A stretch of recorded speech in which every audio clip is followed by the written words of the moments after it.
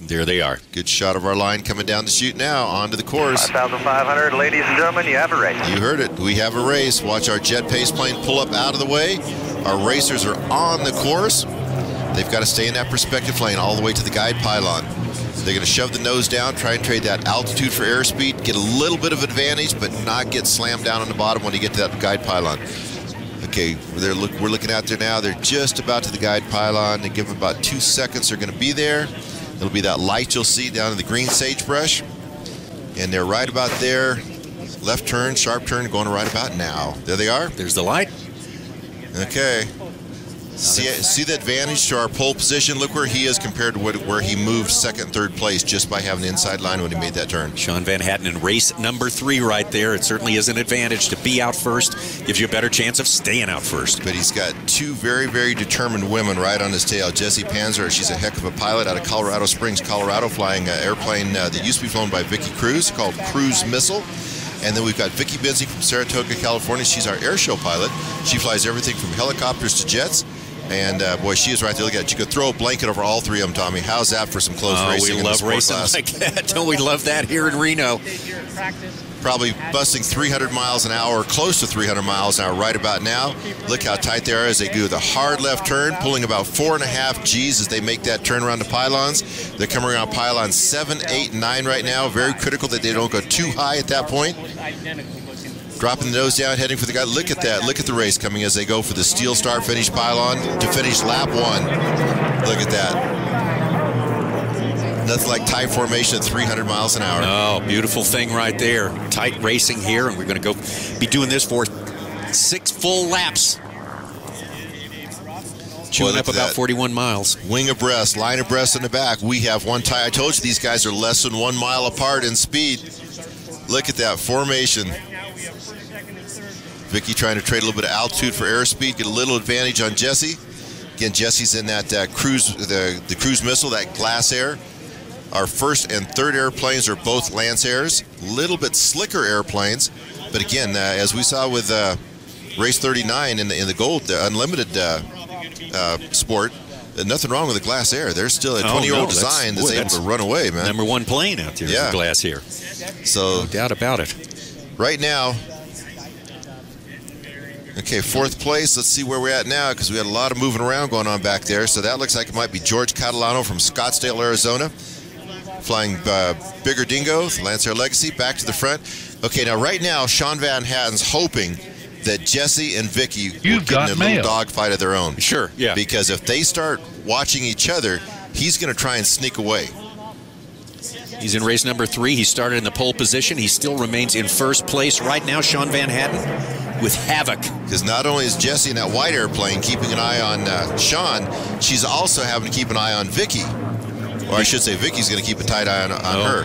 Look how close they are. Vicky's trying to make a move up high. Now, if she can get past her, no, she's not going to do it back there. Not going to happen on this one. All the passes have to be high or wide. They can't dive to the inside. Because if this was auto or motorcycle racing, Vicky could trade that altitude for airspeed, dive to the inside on this next pylon, and make a pass. They can't do that because those other 2 airplanes would be to her belly, which would be a blind spot. Cannot do that. So they need about 7 miles per hour airspeed to make the pass. Look at that pass. Look at that on the back. Look how tight second. Oh, that is so close. There for second place. Vicky's trying to do it. Now, they're on the back. They're about the 11 o'clock position on the race course, which means in just a second they're going to go into the Valley of Speed. The Valley of Speed is a drag race up the west side of the course. They're going to go from north to south on the west side of the course. You see how the wings are level now? This is a drag race until they get to pylon 7. You're going to see them rack up in another sharp left turn when they get to pylon 7 as they come around 8 and 9. Again, very, very critical turn. That's where all the observers are watching to make sure they don't go too high or too low because of the scatter field should there be an incident on that turn. Vicky Benzing working hard to get past into second place, and may have looked from that angle like she'd done it, but she still is lagging just a bit. But she's flying a longer course. You can really see it here. Now look at this. Okay, Jessie Panzer is really putting a move on Sean Van Hatten. And Vicky's saying, okay, if I can get those 2 in a dogfight, then I will maybe have I the can advantage. slip through there. Exactly. Yeah. A lot of strategy goes into these races. Now look at the 4th place plane sneaking up behind. Absolutely. George Catalano, he has been, as they are fighting in the front, he's been slowly moving Bigger Dingo, his little Lancair Legacy up. moving in. Now, keep in mind, too, Carl Grove has one of the fastest airplanes out there. Was that Carl moving in? We got to check that number as it comes up. Because race 181, okay, it is race 4, George Catalano. I think it could be. But keep in mind that Carl Grove, 181, he could easily move through the pack on this one as well. Okay, let's try and figure out. Let's get some numbers on these planes as they come by, because it looks like we may have had a pass in the back there. And Sean Van Hatten. Looks like Sean's kind of backed off a little bit. Yeah. And if that's the case, Jesse Panzer just made one heck of a pass on him, because that does look like the Glasair out front, or is that the Glasair? Boy, it's hard to tell. You can't see the bottom. Kind of looks like the Glasair's in third place. Might be our two Lancers, so that might have been Vicky Benzing made that pass back there. Wow, it is. That's Vicky Benzing and Lucky Girl. She's the lucky girl, all right. She just made the pass, but look how close it is. Jesse said, no, you're not getting away yet. It's Jesse getting on her now. Wow. Okay, so we've got Vicky Benzing out front. We have John Van Hatten, and then Jesse Panzer with George Catalano sneaking up on them. So now we've got a three-way race for second. And right now, I think that's Vicky that got out front. So Vicky's saying, okay, you guys sit back there and battle all you want. I'm going to slide this thing on home. So what a race. Wow, what a move by Vicky Benzing. Vicky Benzing, race 15, the lucky girl. And now grinding out a little bit more of a lead at this point. At the 12 o'clock position on the race course, the far side of the track out there. This should be the final lap, I believe, isn't it? Lap 4 we're in now, I think. I'm looking for a flag down here at the steel start finish pylon. They've already put it away, so we'll see if they bring a checkered up here in a second. All right. See if they bring the white or the checker up looking out the steel start finish pylon. Okay, that is the Glasair. Looks like the Glasair's in third place. So that means we've got, looks like Vicky Benzing in first place, Sean Van Hatten, and here's our leader. That should be Vicky Benzing and Lucky Girl. Race number 15. See if we can get a number as they come by. Yep. That is Vicky Benzing, race 15. Wow, good job, Vicky. Oh, and she's putting a little bit of space between herself and her pursuers. They're on the bell lap now. White flag just waved. Okay, so she's going to stay out front. Now she has to make sure she doesn't beat herself by cutting a pylon.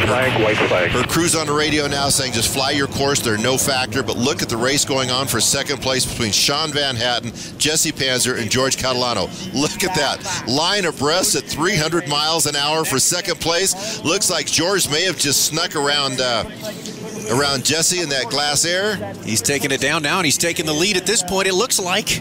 Yes, looks like he's a solid move into second place on the back. Vicky's crew saying, okay, somebody's coming, but I think you're okay. Let's go back front. Take a look at Vicky. She's all by herself out there.